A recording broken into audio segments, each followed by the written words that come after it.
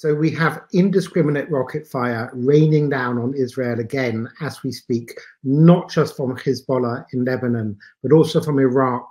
Iranian regime-backed groups in Iraq are firing drones and other missiles into Israel, at least 6 in the last 24 hours, including one about an hour ago.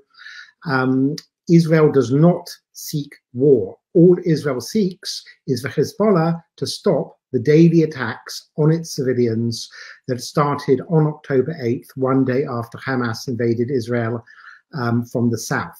And yet there is huge frustration in Israel at the way the Western world, or at least many in the Western world, are viewing this. So, for example, this morning, the New York Times called this tit-for-tat violence.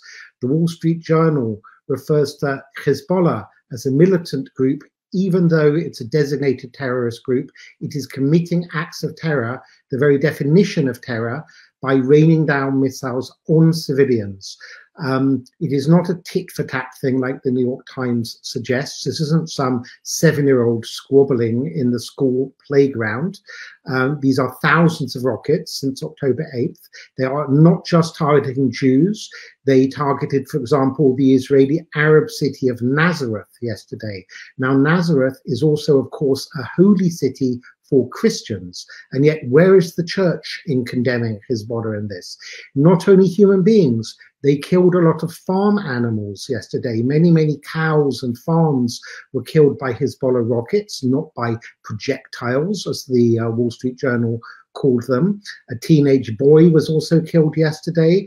And yet it is Israel that is being condemned by the members of the United Nations and so-called human rights groups and some major media like the BBC. In fact, what Israel does is the exact opposite of indiscriminate strikes. It is very targeted.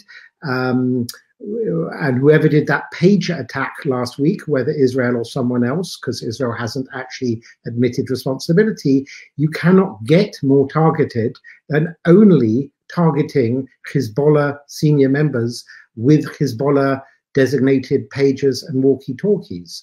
And yet, even President Macron of France has condemned Israel for these acts, even though Israel targeted Ibrahim Akil, the deputy head of Hezbollah, and Akil not only murdered helped murder more than 200 Americans in the 1980s, he killed 58 French Marines in Beirut in 1983. And yet, instead of Macron and others saying, good riddance, justice has been served, they're condemning Israel. So, of course, in many ways, there is no real Hezbollah. What there is Iran, rather the Islamic regime in Iran. And until Western powers and Western media recognize that it is the Islamic regime in Iran that stands behind Hezbollah, behind the Houthis in Yemen, to a certain extent behind Hamas, it's not only Israel that will suffer, but Lebanon, for example. Lebanon was a thriving country in the past, and yet how can it ever be thriving again when it has a state within a state that answers to the Islamic regime in Iran, Hezbollah? So anybody that wants peace in Lebanon or Israel or for the Palestinians or for Yemen or for Iraq, and most of all for the long-suffering population of Iran, wants the West to point fingers where they should be pointed, which is at the regime, the Islamic regime in Tehran, instead of at Israel and other Western powers trying to defend themselves.